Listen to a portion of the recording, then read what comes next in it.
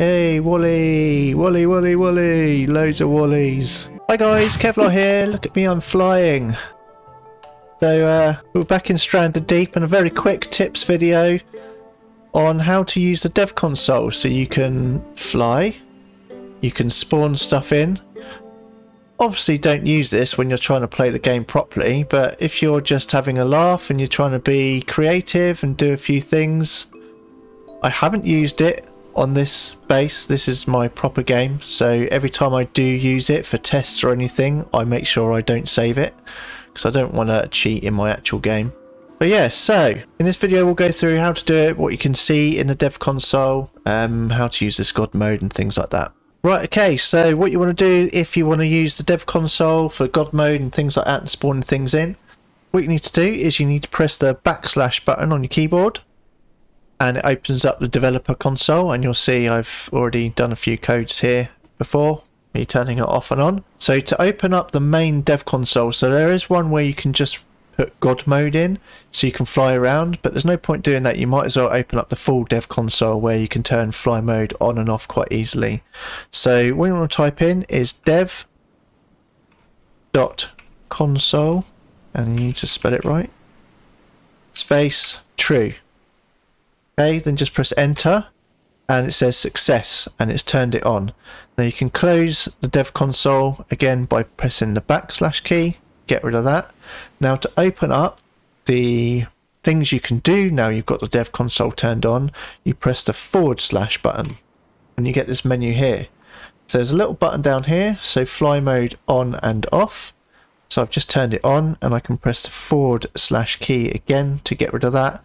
And now I'm in fly mode. Sorry, the yeah, so it's a bit laggy around my base. Right, fly mode is on. Can turn fly mode off.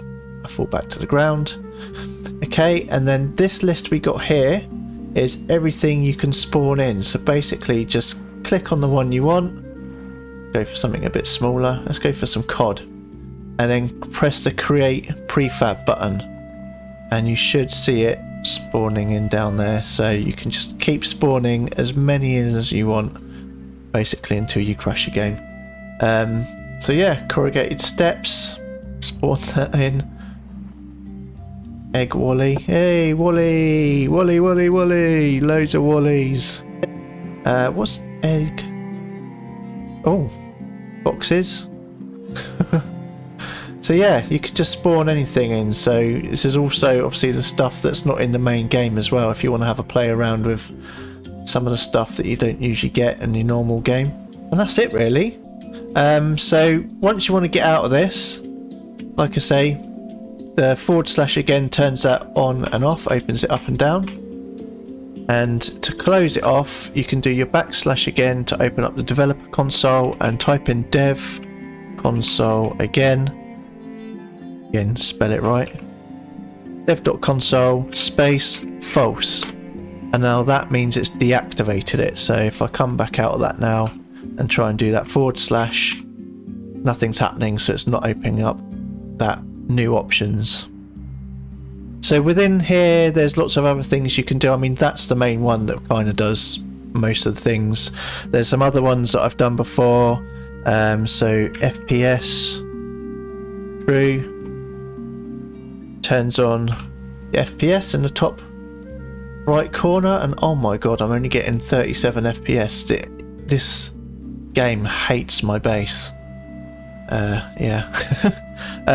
Yeah, and then you can again do FPS false to turn that off, and you'll see that's turned off. So you can Google other things you can do in here. What's the other one? I think is it dev.god true. Oh, don't know if that was successful or not.